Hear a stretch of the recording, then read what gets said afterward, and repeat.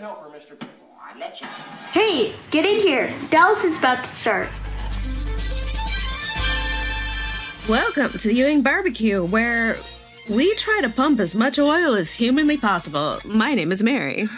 And I am Josh, and I am formally accusing my sister of plotting against me. That's right. For no reason, just cuz. Right. Because I'm a paranoid sumbitch. Sumbitch. Sumbitch. So today is June 14th. And last night, I got to finally see The Cure in concert. So that was very exciting. And last night, before we jump to the Patreon, well, might as well throw it out there, was the big 45th anniversary celebration out at Oscars in Palm Springs with Patrick Duffy, Linda Gray, Steve Canale, Kathy Podwell, Charlene Tilton, her TV mama Joan Van Ark was there, who is turning 80 on the 16th. Cherie Wilson, Kathy Podwell, and Michael Priest was there as well. Priest. 86 years old. God love him. God love him. Yeah. Unfortunately, we were not represented at the... No, we messed up with our scheduling completely. Yes, we did. Yeah, we messed up. We did. We jumped in on the fan conventions that didn't pan out so well, but it's okay. We still got to hang out. Yeah, we got to hang out with each other, four of us for the first time. And there are only two of us tonight because the others are off having Jock Ewing's car serviced. Yes, most definitely. And we will post pictures and videos, and we've extended invitations to some of our associates that were there, like our 80s Life and Alan Cattleman's Club. To come on and join us and tell us what went down. And cool. I did try to throw out there to those that I could get in touch with to kind of name drop the podcast if they could during the event. So let us know if you did. We'll see. Yeah. Awesome. So quick shout out to our beloved Patreon members, Brendan Phillick, Captain America, Marie Johnson, Michael Jung, Laura Francis, Jason Gregory, Jason Carter, Laura Bernheim, Brad Mulholland, Anita Wren, and Kristen Carlano. Seems like that list keeps growing. It does, and it's very nice because what our Patreon supporters are doing is actually letting us do this. It's paying all of our expenses, so we're not doing out of pocket, and it's just wonderful. And in exchange, we try to give them extra content as much as we humanly can, as many fun things as we can. So, if there's anything that you would like to see available in our Patreon. We do have some old interviews with the cast that are, I believe you still have some that you will be posting. Yeah. Yes. Spacing them out so they're not all posted at once. Spacing them out, yes. We have old cast interviews. We have new cast interviews that we've done. We have video versions of some of our podcasts. Mostly with celebs. Pretty cool. One gem that we have that others do not seem to have is, I think it was over an hour long, an interview with David Jacobs that I did a while back. Right. Which is still not uploaded, but is coming soon. Just keep your eyes out, and I have some more that I'm going to be sending along, and we're going to pick up, resume the chapters in the book, obviously. Yes, our book club, which we just took a little break from because honestly, the book is terrible, but it's fine. Dropping words that I don't normally use. Terrible words. Don't normally use. We do not condone. I don't condone them, but I don't want to. I don't want to break the flow of the book by not using them. So I do. I don't, because it's not my place. I put a disclaimer, and as a white girl, it's not my place. I put a disclaimer, and I go into the character that I'm reading the lines of. So it's acting. We all make choices. But all right. So birthdays. As I previously mentioned, I had her listed twice, but for some reason. But it is June 16th. Joan Van Ark will be 80. Believe it or not. Sweet.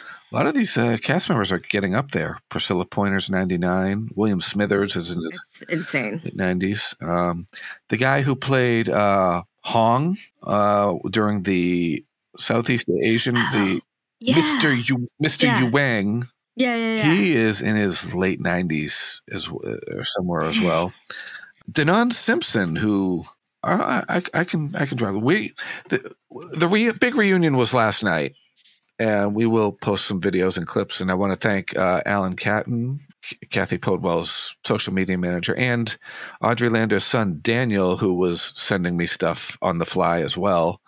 That I'm going to get up there. I just with the time difference, they were coming in at about 2:00 in the morning my time, so I was kind of had a date with my pillow at that point.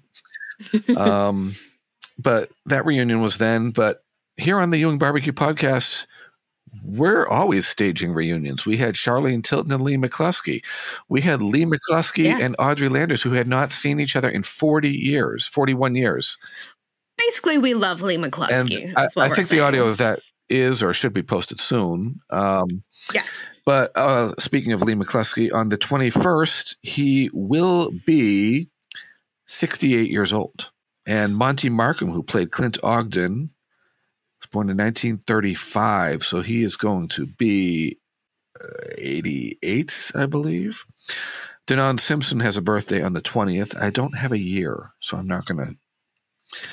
And Ted Shackelford, who is younger than Joan Van Ark, and they first acted together on Wonder Woman.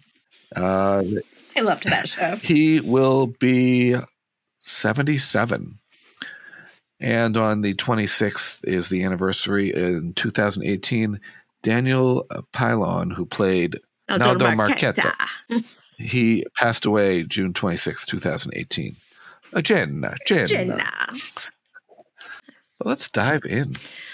All right. Tonight we are talking about Season 6, Episode 8, Episode 111 of the series, The Ewing Touch. If JR takes one step out of line, I guarantee you, we'll destroy him. Other people have fought the Ewings before, and they've regretted it. But that stupid grudge you're carrying is going to cost you what little family you have. Me and Mama will be together. I won't be the one to lose the family. You will. I've invited Frank Crutcher to join us. I want you all to get to know Frank. When's the last time you saw Mama laugh like that? Not since before Daddy died. It was written by Howard Lakin, directed by Leonard Katzman, and aired November 19th, 1982, where the #1 song in the U.S. was still Up Where We Belong by Joe Cocker and I Don't Want to Dance by Eddie Grant in the UK. But the #1 film in the U.S. this week is a new one, dun, dun, dun, Star Wars Episode 5, The Empire Strikes Back. Oh, wow. And the only big news is died today was an American sociologist named Irving Goffman died this day. He was 60 years old. Wow. I don't even know who he was. Me either. And on Dallas, this episode continued to drop in the ratings and fell from 4 to 5. Crazy. Albert Salmi, or as I call him, Albert Salami, because his name looks too much like a salami, who played Gil Thurman, appeared in movies Escape from the Planet of the Apes and Caddyshack, but also he played Alec Baldwin's father on Knots Landing, a preacher, Jonathan Rush. And he died in Spokane, Washington on April 23rd, 1990. Spokane. It's Spokane.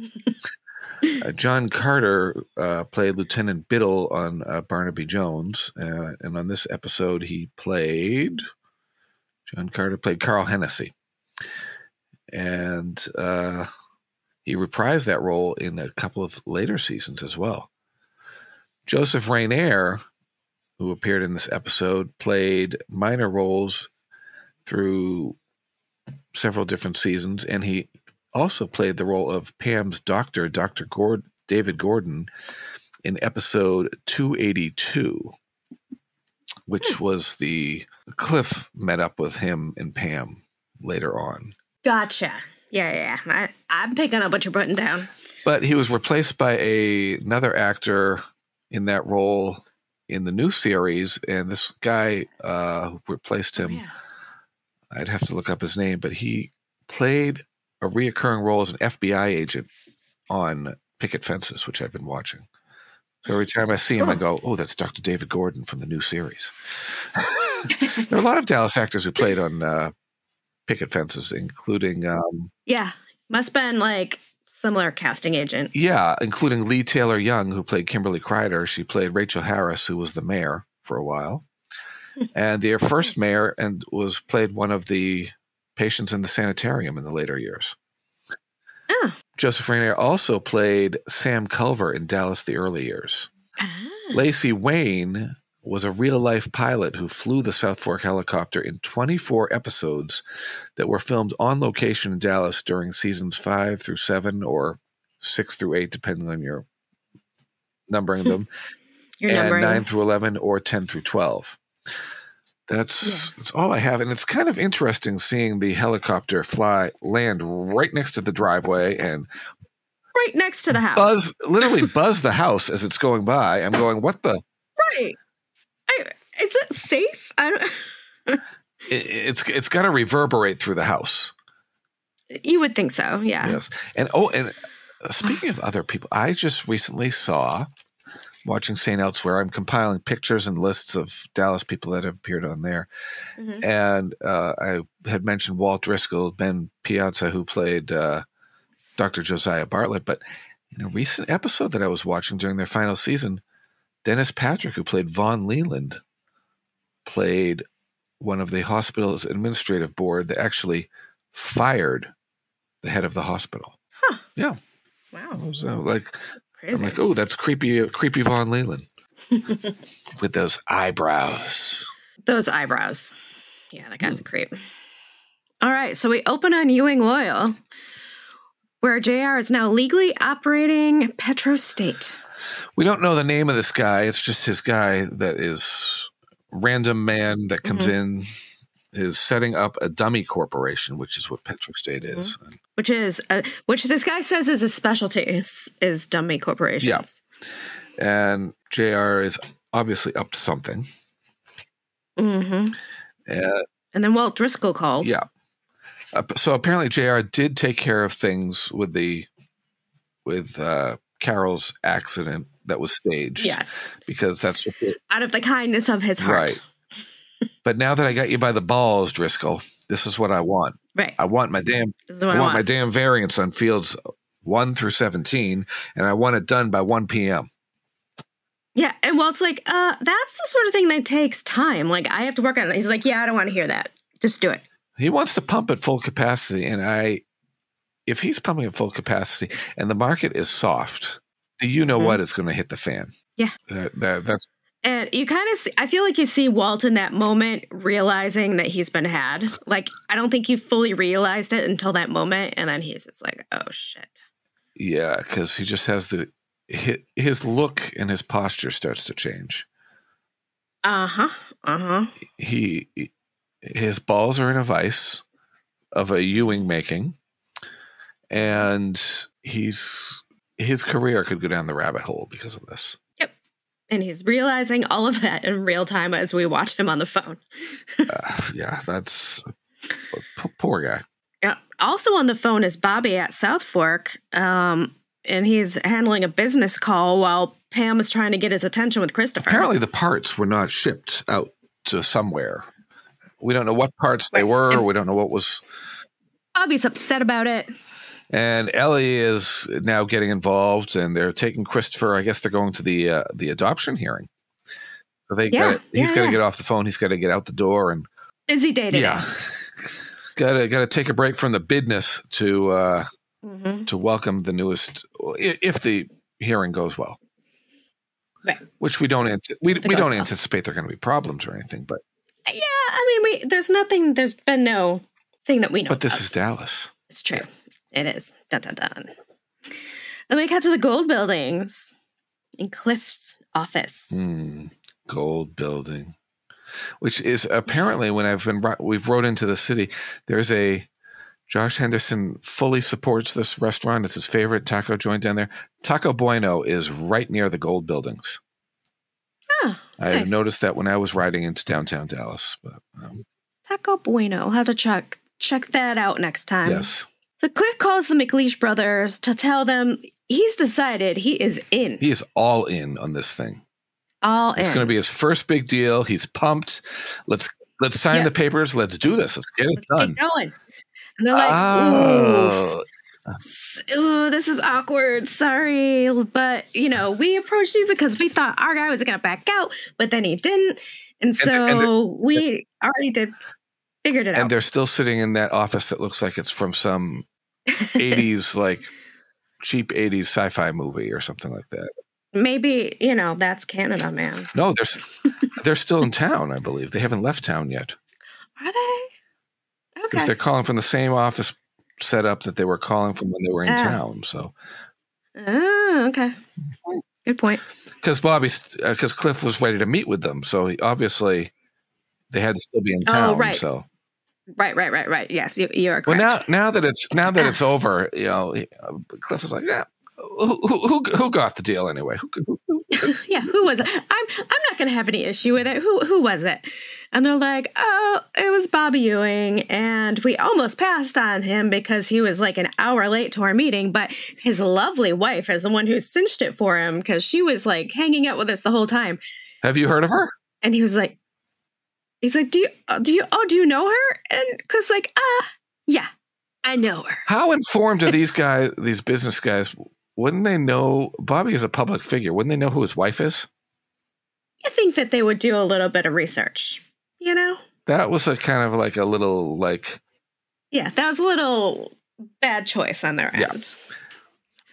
Because you always want to know who you're getting into bed with, so to speak. Right. And calls his mother, who doesn't answer the phone because she's at the adoption hearing, sitting next to Ellie. That must be uncomfortable, given their recent... I think stuff's going on, so they don't really have to make conversation, I guess. So it's just, they're just sitting there. And I think they're adult enough to know that this is a priority moment and they can separate the two for the moment. Yeah. Rebecca and Ellie, if nothing else, are adults and can handle that. And then Bobby invites everyone to a celebration lunch, which Rebecca's like, I think I have to go do something. I think I have to go he's like, no. paint my toenails, something. Yeah, I have to go milk the cow. But then they convince her to go. So she does. I would like to be a fly on the wall at that lunch, which they don't show. Right. It would be, they don't show it, but I bet it was a little awkward. Highly uncomfortable. Walt brings the variants into the office, but he's super unhappy about it. He realizes his balls are still in that vice. Mm-hmm. And the vice is basically a Ewing vice on one side and his career being crushed on the other side. So Walt tells us that the OLM has made some political enemies. That's not good. And that because of that, it's going to put the OLM out of business. So basically, he's just messed up his career by doing this. And JR does not give one fuck. No, but he and his lovely wife, Carol, are going to have a wonderful time in the Caribbean. Yeah. And in like a half hour, you have to go to the airport and pick up your tickets ASAP. And you just see him go JR, is that Dallas Fort Worth or Love Field? Yeah. Oh, it's true. He doesn't even specify. He's just like, go. I don't care. Oh, JR, hello? I drove to the wrong airport. Well, that's your fault, Walt. Now you get your ass over the other airport, which is clear across town. And President Kennedy, he landed at Love Field in 1963. I always think of Love Field as the Kennedy airfield. Me too. And every time I land there, I always try to picture him landing there and just where it was. I've never landed at Love Field. I've always Southwest goes to Love Field, so nice. I do Southwest. So yeah, Walt. I wonder if Walt is flying Southwest. Well, whatever Southwest was in 1982. That was one of their main flight stops in that time period was South Dallas. Was Southwest around in the 80s? Yes, they were Because I know that those plane companies have like bought each other out and stuff a bunch of times. Oh, no, they were going in and out of Dallas. In fact, their birthday celebration, if anyone this is going to be posted after, but tomorrow night at midnight ends their birthday celebration where you can get 40% off certain plane tickets for travel for later in the year through the end of the year. So if we knew when we were going to South Fork for our thing, we could have booked by tomorrow night, but I don't know. Yeah, we have to choose that soon. So speaking of making enemies, let's cut to that event that Donna is at with Ray. Yes, the shindig, the political shindig that Dave invites him to. And it looks like these are the people that he was talking about, that Walt Driscoll was talking about, that are his enemies, because they are talking some smack about him personally and about the OLM. Yeah, and then Ray does have to bounce.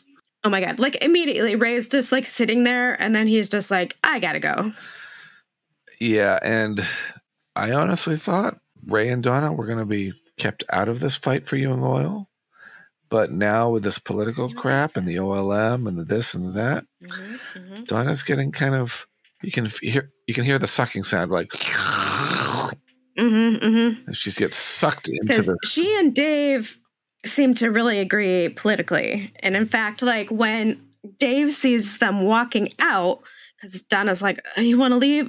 Okay. And so then Dave runs over and he's like, you're not going to go, are you? I have like 20 people you need to meet. And she's like, well, Ray wants to go and he's my ride. So.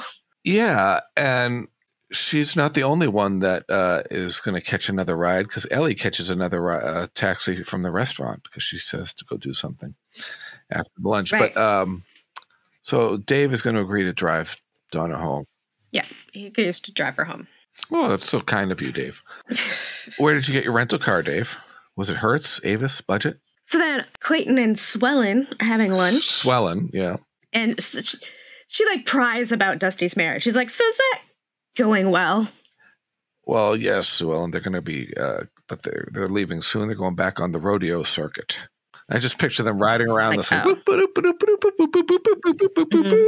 And then she's just like, okay, that's good, I guess. Now the real reason I brought you here.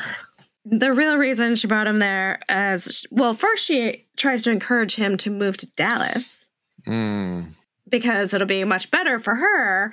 And he's like, well, that's the only reason I could think of moving here would be like, it's easier to see you. That's the only thing. And then she was like, okay, I have a really big favor to ask you. Now she gets to the meat of the lunch. She asked him to give away the bride. To the bride being her. To J.R. Ewing, the man that Clayton does not like. Yes. And I think more than doesn't like despises. Pretty much detests them. Yeah. Loathes. And we also know that Clayton has a huge crush on Swellen. So this the man bought an engagement ring for her, for God's sakes.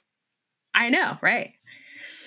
He's so conflicted, but he just musters up the gumption to be like, it would be a privilege. Because she says that he's the closest thing that she's ever known to a real father, which is adorable. Go for the jugular, Swellen. Go for the jugular. Right. And he reluctantly agrees. He totally, yeah. He would do anything for her, I think. I would do anything for love, but I won't do that. Won't do that. Thank you, Marvin Lee Day. Meatloaf. So now we are leaving the after adoption lunch.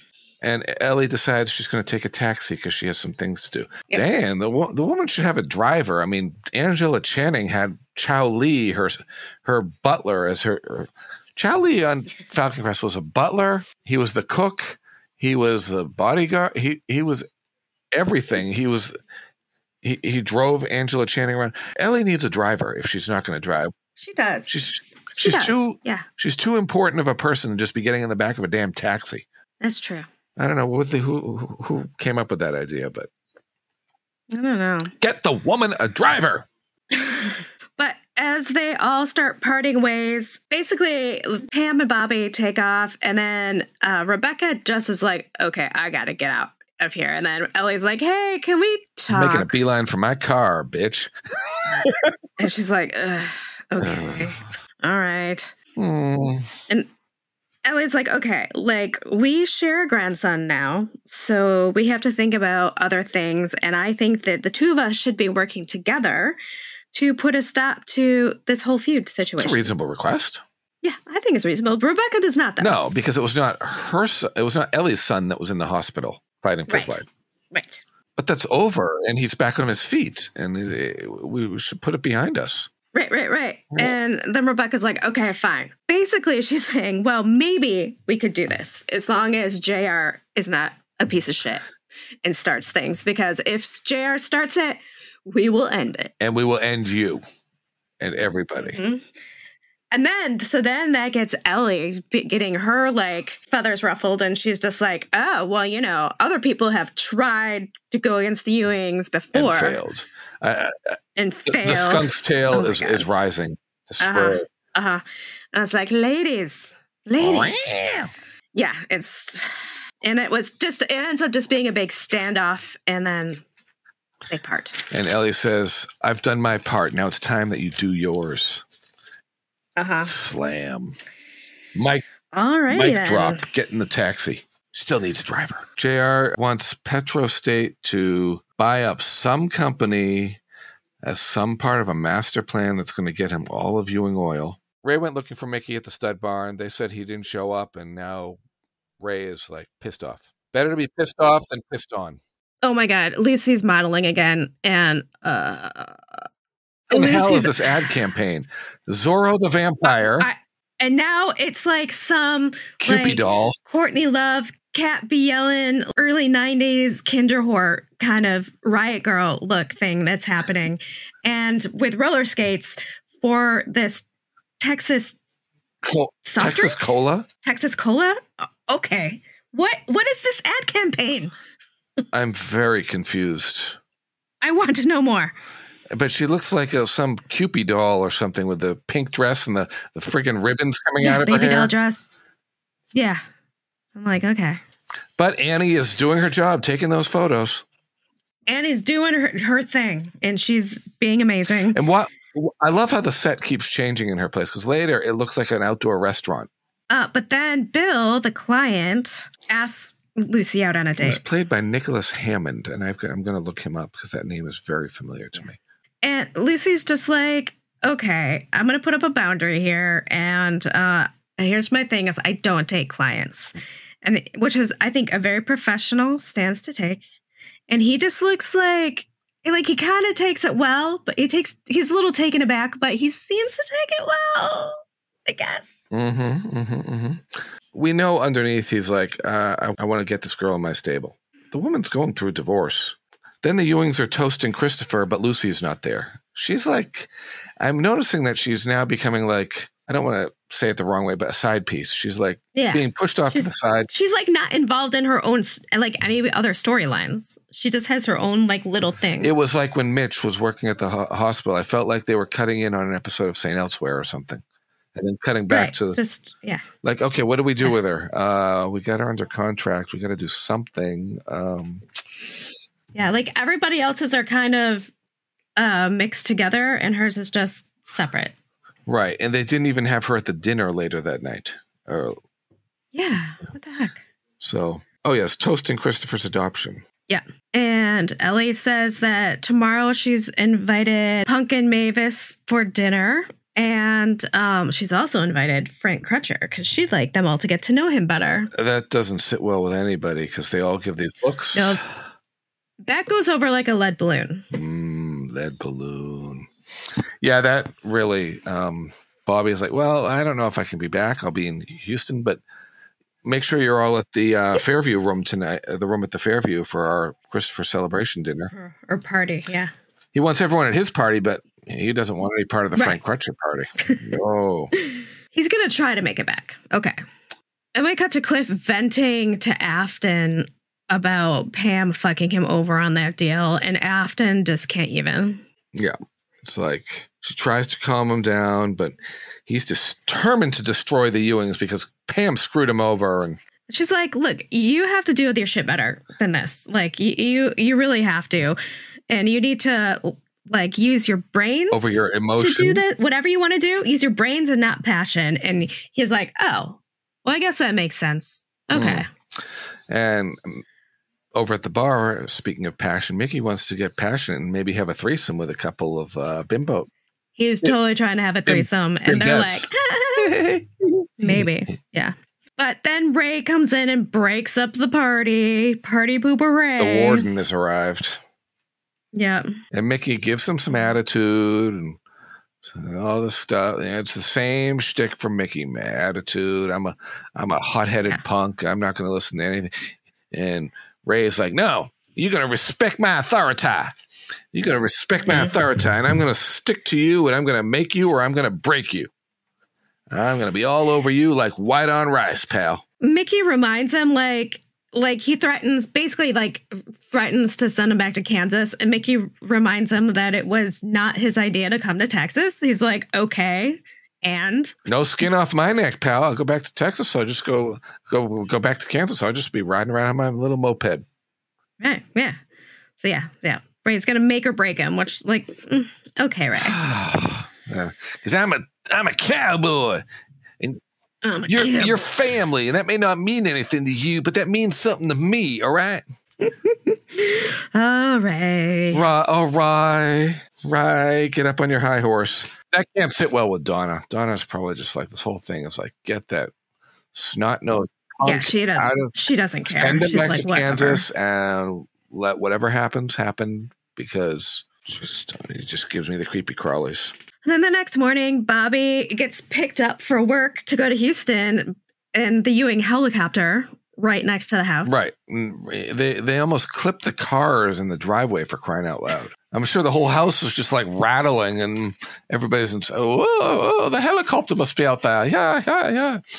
And he has a partially unbuttoned shirt, of course. I have that written down. Like, Bobby, Jesus, button up your shirt. God, you're going to work. Yeah, but well, at least he's not mowing the lawn with the Ewing oil on his chest. That's true. That is very true. That would be a lot of lawn. That would be a lot of lawn to mow. They must. It would. It definitely would. He'd be out there in the in two-stick pasture all day long. Oh man. So he leaves in the helicopter, and then the phone rings, and luckily it's for Pam. And luckily it's always for the person that answers the phone. Always. And luckily there happens to be a phone right outside. Right there. That's never there, but it is right now. Yes. So it might be the same phone that Pam used to call her mother in the last episode. They just moved it over. Probably. Yeah. I'd like to see a wide shot and see all the phone cords all over the ground as they're. And the director's going, "Don't trip over the cord. Don't trip over the cord." Oh, we got to take that again. Don't. Michael Priest on the sideline yelling, "Cut! Cut!" Yeah. So yeah, it's Cliff on the phone, and he would like a word with Bobby. And she's like, you just missed him. And then he's like, well, I'd like a word with you. Cliff, is something wrong? Okay. It's like, as a matter of fact, yes, it is. And I want you to meet me at Reunion Tower at 1:00. And she's like, okay, we'll do. What's up his ass? Yeah. She like literally has no idea. And he's got an oil derrick up his ass. So Ewing Oil, JR tells his boys to pump 1 through 17 at max capacity. JR, the market is soft. We really shouldn't. Don't you worry about that. Just pump. Yeah. And we're seeing more and more of this conference room that never existed before. Yeah. I think it's Jock's office. His old office. That's kind of depressing. I know. They really should have just locked it away and kept it as a museum. A museum. Okay, so we cut to South Fork, and this is a very nice like pan of like the whole back pool and patio. And it's empty. It's very empty. And they're still on location, obviously, because it was the wind, you can see the trees ruffling a little. Yep. It's not that sound stage where you can tell that there's the matted backdrop. Yeah. You can tell that it's real. Because Bud's automotive truck drives in. But and Ellie walks out. But she was silently emoting, so we need to...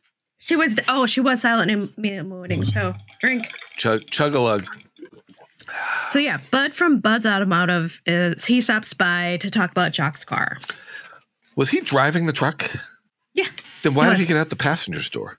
I didn't notice that. That's what I wrote here. But then later we see the car being driven away. So maybe there was somebody else. I'll have to rewatch that. Yeah. I'm not sure. It's just weird. I don't know. Yeah. Well, on Dukes of Hazzard, they used to climb in and out the windows because apparently the doors didn't work. Right. Don't want it to take the time to open it. Boys.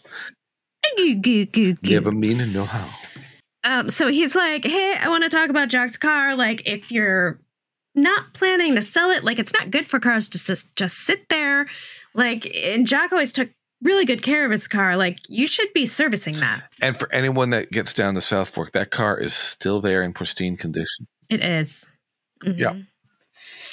And it's true. Cars do need to be turned over. And I have a neighbor down the street. The father died, and then a year or two later, the mother died, and the parents' cars are still sitting there, and they have not been turned on or touched or moved in several years. And they're not going to move. They're starting to rust over, and there's moss growing. The batteries are moss dead. is growing in the driveway under the car now. Yeah, so I think we should have Jock's car serviced. We don't want it sitting. Yeah, definitely, because it's a nice car. And so she agrees to do that. I really like this scene because I really think it shows just all of the like complicated stuff that comes up after a death that you have to deal with, that you wouldn't think of. There's just a lot of like random things that you have to do, like service. You have to decide, am I going to keep the car or am I going to sell it? And if I'm keeping it, I have to service it. Like I'm sure with Jock, mostly there's a lot of that stuff. And so they're just showing us a little piece of it. One word comes to mind, a lot of minutia. Yes, definitely. And as far as we know, the car never was seen or mentioned again, but so we could assume that it's sitting in the garage to this day. Yeah, probably. Although it's down by Elena's cottage at this point. So she has to go look for the keys. Oh yeah, she does. She's like, oh god, they're probably upstairs. I don't even know. That was another little detail of like just everyday stuff that goes on. Yeah. Like, keys, and people are always looking for car keys. Yeah. So it just showed the human side of and that they didn't always have everything clearly laid out and spread out. And then Ray's going to teach Mickey how to ride a horse. Yes. And Mickey's just like, okay. He's just along for the ride. He's like, all right, whatever you want, man. I bet you know what end of the horse this was used for, huh? And then they show the car being taken away very quickly. And Ellie looks sad, silently emoting. Oh, God, Ellie, you're going to get us liquored up tonight. All right. Damn it, Ellie. Okay, so we see Cliff and Pam.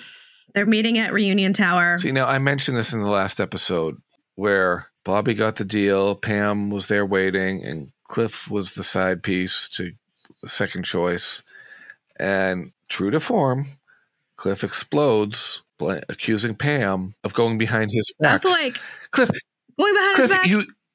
She had no freaking clue you were even approached about this deal. Right. She's like, how would I even know that? Like, I'm not involved in your business. Like, I have no idea. How would I know that? And he can't even hear it. He's just like, care. Nope. He is so blinded with this disgusting hatred and this poison that's eating away at his core. And it's just like, Cliff, you need to have an exorcism on your body. You need to have like a friggin' like, you need to go in for like, turns into a psycho. You need to go in and have like friggin' colonic hydrotherapy and just flush all the crap out of your system. Okay, just flush it. And he's like, well, you've chosen a side in the Barnes-Ewing feud. And she's like, no, you just literally chose for me. I have not done anything. Like, you're insane. And she said, if you're not careful, this stupid feud of yours is going to cost you your what little family you have left. And he's like, no. And then no, it's going to cost you. Me and Mama are going to be together, and you're going to be out of the family. And she's like, Jesus Christ. Okay, and then he gets up, walks away, and she throws his money on the ground. Yeah, he like throws his money on the table, and then she picks it up. She's like so mad, she just picks it up and throws it. And I like that because that's something I would do. Like, I would just be so mad, I'd have to throw something. Like, at least she didn't throw any of the glasses. And at this wedding I was at, the reception, my mother knocked over a glass, and this is like a women's club. It's a or high-end club in New York City. She knocked over a glass with her drink, and the ice went everywhere. The glass did not break. I don't know how strong that glass was, but that was amazing. And it wasn't until the end of the night when one of the wait staff actually dropped a glass and it shattered all over the floor. But it's a good thing Pam didn't start throwing glasses, but she threw the money instead, because we don't want broken glass. This isn't a Jewish wedding. Yeah, we don't. Bobby needs to button his goddamn shirt. He just does. Yeah, because he is, what's the guy's name? Munson, is it? I didn't write down his name. I didn't catch his name. I just knew that Bobby was just immediately pissed. Yeah. Because apparently JR canceled the work order to send the parts because he was the one that signed them. And now that the fields are split up, Bobby grabs a piece of paper and says, here's your new deal in writing. And well, that's not. Yeah, Bobby threatens to beat this guy who's doing his job. He threatens to beat him up if he does not. Bobby's being a hothead. Beat him to a. Yeah. And I don't know if this is on a drinking list, but we should add it to the drinking game. Every time Bobby just like threatens someone bodily harm for like no reason. So I want you to, since we are now 111 episodes into the series, everybody go back and basically pound down an entire bottle of alcohol to catch up for all of the times that Bobby has threatened to beat somebody up. Yeah. And then, please don't bill us for your hospitalization. And tell us how your liver is in the morning. Thank you very much. Yeah. Oh my God. Peace out, yo. Ugh. Yeah, I'm adding it to the list because it just happens so much. Yeah. So Bobby's going to deal with JR, and he threatens Munson into getting those parts shipped. And yeah. And Munson's just like, fine. Okay, psycho. I'll do it. Psycho killer. Qu'est-ce que c'est? Yeah.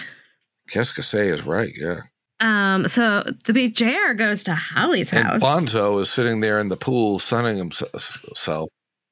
Jordan, her guy, and she just like sends him off. She's like, hey, just go get us a pizza or something. And he's just like, okay. So JR wants to Holly to not renew the contracts with the suppliers because he's got some master plan in mind, and she wants to know what it is. And she's starting to try to come on to him. Yeah, she starts like flirting with him, and it's really confusing because then he's just like, what? I'm not going to explain that because you're really going to confuse Bonzo when he comes back out here. And he's like, and I already offered, like, I proposed this and you turned me down. And then she's like, well, J.R. Ewing doesn't give up after trying once. I want to remain like, pure for my wedding. Pure for my wedding. Okay, JR. You need an exorcism, pal. Yeah, no, dude. He wants to remain pure for his wedding, and then after the wedding's over, he's going to go out chasing some tail. Oh, yeah. Yeah, of course. He just needs to get Sue Ellen back in the stable. And then he tells her she might want to get some more bananas because for her Bonzo. And he says he wants to, their relationship is nice as it is, and he'd just like to keep it that way and not mess it up. And she's just like, okay. Yeah, whatever.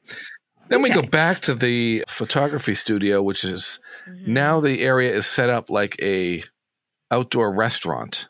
There's a backdrop. Yeah. And I'm thinking, at first I'm sitting there thinking, wait a minute, she did not agree to go out with him. And they're at some lunch tables. And then it pans out and I see it's a set for their photo shoot. Right. But she's not wearing some ridiculous, stupid outfit yet. True. I think that's like they're getting ready to set up or something. Or maybe it's after the shoot. I don't know. And she's either got to change into or she has changed out of whatever ridiculous costume. Right. Whatever ridiculous thing they have for her. Exactly. Yeah. And Bill is pressing it again. He just does not understand why she won't go out with him. Bill. And so she's like, she explains more than she needs to because she already explained why. Right. Divorce and all this stuff. And Bill, this is a full pun intended. You need to shut your Von Trapp. No means no, and shut your Von Trapp. Go back to Austria. And she starts to walk away, and he grabs her hand, and she freaks out, like physically reacts. Yeah, and the look on her face is like, if looks could kill, he'd be a dead man. Yeah, and she looks scared out of her mind, too. And then he's just like, what? Yeah, you don't... well, he obviously doesn't know she was raped or anything like that, but you do. He doesn't, but he needs to like listen to the words that are coming out of her mouth. Right. She is saying no, and she's giving more than valid. She's giving way more reasons than she needed to. She just could have just said right. no. No means no.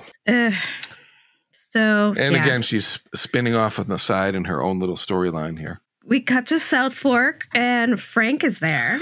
And there's small talk about his daughter, who was she married a Frenchman, living in New Orleans, just cooking and some French talk cooking. about Texas steaks and antiques and all the just random garbage chatter. And then she goes to show him the antiques, the silverware in the other room, and then Punk asks JR about the variances, and well, Mama doesn't want to talk business at the nice way to sidestep the conversation. Right, yeah. And then Bobby comes in and wants to talk to JR, but he goes, "No, we got more important things to deal with here. When was the last time you saw Mama laugh?" And then they both look, and she is having a good time. Well, not since before Daddy died. Yeah, that was a nice way to dodge that argument that was going to ensue. Totally. Because we cut to after the dinner, Ellie's in the kitchen, and she's silently emoting again. So he had a drink. Okay. And then Bobby comes in his robe, and Ellie thought dinner was a success, and that Frank is a nice man, and they talk about Bobby's. It's not upset. He just feels that it's strange seeing his mother with another man, and Ellie said she thought a long time about having him. The way she said it, having him. And I'm going, okay, I thought I misheard that. Because then Bobby looks at her like, oh, what? I'm like, having him? What do you like? Did you jump in the sack? Did we miss something here? Right. That's what that sounds like. And Bobby's like, well, how was it? Well, no, we just went to second base and out in the stables while Mickey was playing craps and the next thing over. Oh, God. But he's just a friend. You say he's just a friend. So, oh, baby. You got what I You say he's just a friend. Lucy's divorce hearing is very uneventful, just like Christopher's adoption. So that's two very uneventful court things. And the Mitch is not contesting the divorce. And Dan Fielding makes his statements, and then the divorce is granted. And it's granted. And that's the end of Dan Fielding. And now he's off to work for Judge Harry Stone up in New York City. Mm-hmm. And Ellie was at the divorce hearing. You could see her in the background. And Lucy's wearing that blue dress. And then we go to JR calls Gil Thurman to come over at 2:30 p.m. And then Bobby comes in and confronts JR about the canceled contracts. And they basically drop threats to each other about the contest and all this stuff. Yeah. And Bobby threatens physical violence, so drink. Oh, yes. Should his middle name not be James? It should be Bobby, I'll tear you apart, Ewing. Yes, most definitely. Yes. Now we're going on to about Cliff and Pam Afton. Okay. Afton is annoyed, and she's trying to tell Cliff that Pam didn't try to hurt him on purpose, and Cliff just ain't listening at all. I don't know. It's just the same old Cliff doing this. She tells him to, leave it alone or blah, blah, blah. And she come to the club tonight and there could be some good context for him. And he goes, I hate being told what to do. Right. It's like, okay, Cliff, settle down. But Jordan calls, ring, ring, ring. And he goes, something fishy's going on here, Cliff. We need you to come to the Cattlemen's Club. Okay, when? About now. Now. So he just leaves. He jets. Cliff, I thought you don't like being told what to do. Maybe it's by a woman. Yeah, probably. Oh, Cliff. You barnacle. So then Donna visits Ellie and invites her to another Dave shindig. As I think she's sitting there doing a crossword puzzle. And she's bored. She's trying to coax Ellie to just get involved in something and just come to this political thing. Unbeknownst to them, what's going to happen at this political thing, we'll see in a moment. Whoops. Yeah. But then we go. These scenes really are connecting the dots. Things. They are. Just they're rapid fire. They're one after the other, and you have. So she reluctantly agrees to go to the meeting, and then go on the cartel. Right.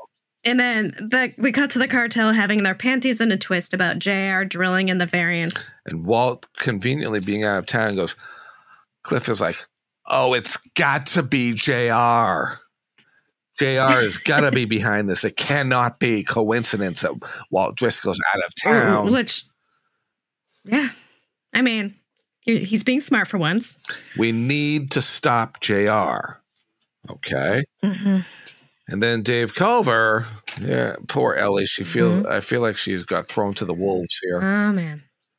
Yep. It's the political shindig thing, and everybody is pissed off about JR and the variants. Mm-hmm. And I want to know. And they call Ellie out on it. They're like, hey. And I want to know who plays the guy that's speaking, because he looks very familiar to me from somewhere. Yeah, I don't know. I don't know where I've seen him, but I'll figure that out. So then Donna stands up to defend Ellie, and she's like, hey, we just need to replace the OLM because it's a dinosaur, and we need to, and they're like, well, with what? And she's like, I don't know, like an energy commission, and you could do this, and then they're like, oh, hey, you're pretty good at this. No, I don't want to get involved. Yeah. Donna, you are involved. You're here. Yeah, you're very involved, Donna, and you're good at it because, of course, you are. And Dave even throws her under the bus and says, no, don't listen to her. She's got good ideas. Uh-huh. Because she does. And then Donna takes Ellie home and apologizes for the meeting. She's like, I didn't know that was going to happen. My bad. Yeah. And she did not want to be put in a position where she's going to have to take sides, but she feels... Right. And she's like, the worst thing was that everyone was turning against Ewing Oil. Like, they were all Jock's friends. And, like, JR, he's just so, like, what does she say? He's so... She uses some word. I know that the gist of it is she says that somebody is going to have to stop him at some point. Right. At some point, she's gonna have to take a side, and someone's got to stop him. Last time that happened, he took some slugs to the chest. True. But we can't repeat the storylines. That would just be... Oh, yeah. We would never do that. No. And then we cut to the last scene. JR wants to buy Gil's refinery. Mm-hmm. But Gil isn't so sure about that. Yeah, why are you going to stockpile all this oil? What are you going to do with all this oil, if I might ask? And JR's like, I'm going to do what I should be doing with it. I'm going to sell it for a healthy profit and make sure Ewing Oil is headed by the right person. And that is me. Yeah. And then freeze frame. Freeze frame, JR. Drink once. And scene. Scene. Okay, I'm giving this 4.45 bourbons because I liked it, but a little bit less than last week's episode. And 2 tickets to the Caribbean. Right now. 2 tickets to paradise. Should pack your bags. We'll leave tonight. Thank you, Eddie Money. Yes. Yes. I'm going to give it a 4.5. It was brought down a little by Lucy's ridiculous outfits, but I'm going to give it a 4.5 on the bourbons and a quick and uncontested divorce. Nice. Yeah. Apparently, more back at the reunion last night, People Magazine was there, and we've posted a link to their article and the pictures that they took at the event. And closer to the end of the article, buried in there, is the fact that Linda Gray and Patrick Duffy are apparently going on a tour together. I know the one date is listed in Mississippi, I believe, in August when I'll be in California, of course. Why do I keep going to California when everybody's out of town? Do they hear that I'm coming and they just say, "Oh, we got to get the hell out of here. Run away." That's that Ewing barbecue is coming. We got to get the hell out of Dodge. But it's called Back the Number 2 Dallas. And I guess they're going to be talking about stories and behind the scenes stuff and all this. And that's pretty cool. And we don't have any more information about. The article said it was a tour, but I only see one date listed at the moment, August 18th in Mississippi, obviously. And Mississippi. I don't know where else. I've reached out to Linda's publicist to see what information can be provided. And I will be out in California, as I mentioned, in August. And her publicist has asked me to call him when I am in town this time. So nice. Hopefully I'll be meeting up with him and whoever else out there wants to meet up. So we will obviously provide more information when that comes. And don't forget the end of the month, the Hollywood show. I've got to keep plugging that because that's now the next big thing where Deb Bernard, Barbara Carrera, George Chakiris, Nicolas. Deb Bernard, Joan Van Ark will be there, who was just at the event last night, and everyone can go and wish her a happy 80th birthday. Donna Mills and a Barbara Luna, who played Barbara Eden's sister-in-law on Dallas in one episode. Awesome. So, and I know I go down into the depths of people. If you may have appeared on Dallas, even one episode, I throw it out there. Then you're a part of Dallas. Yes, and that's why I've had Jason London and Kate Mulgrew sign my Dallas album cover, which Mary has seen. I don't know if others have seen it. It's really starting to – we're running out of real estate on there for signatures. So I'll actually maybe take a shot and post it on the page so people can see it at some point. Cool. And if anyone out there has any stories from last night, Charles Murphy, I know you're out there somewhere. You're a Massachusetts guy. Yeah. Contact us. Maybe we could have, if you were there, contact us. We'll have a little roundtable of what happened. Yes. So. Actually, we'll post that, an invitation to a roundtable to discuss that. So, and Mary, I know you're not here next week, I believe. I am not. I believe I'm not here next week. I am not sure if we're going to be recording an episode or not, but hopefully we will. If not, we'll see you in 2 weeks or so. For episode 112, Fringe Benefits. Fringe Benefits. And that actually stayed at number 5 in the ratings, and it has no show notes. And it was directed by our boy, Michael Priest. Michael Priest. Friend of the podcast. Friend of the pod, Michael Priest. In the meantime, until then, you should check out our website, ewingbbq.com. And if you're interested in helping us to stay on the air, check out our Patreon because we have some extra stuff there again. And if you don't want to do that, that's fine too. We're not your mom. So we're your daddy. Who's your daddy? Who's your dad? we also awesome. Somebody had asked where they could find the episode with Kathy, Cherie, and Michael. ewingbbq.com. And under the section latest episodes, I believe it is, we have all the episodes there, don't we?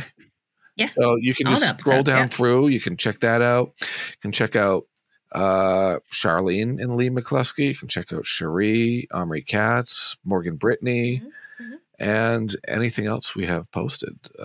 And more to come on the website. Really, we're just getting started with the possibilities of what we can do with it. So more to come. More to come. And the reunion in Palm Springs may be over, but the reunions are not over here on the Ewing Barbecue podcast. So stay tuned. Right. No. Not by a long shot. Stay tuned to see who we reunite next. And until then, we'll see ya. We'll see ya. Bye. Y'all come back now, you hear? And Sarah, be careful driving Jock's car back to South Fork. We'll see you next time. Yes, please.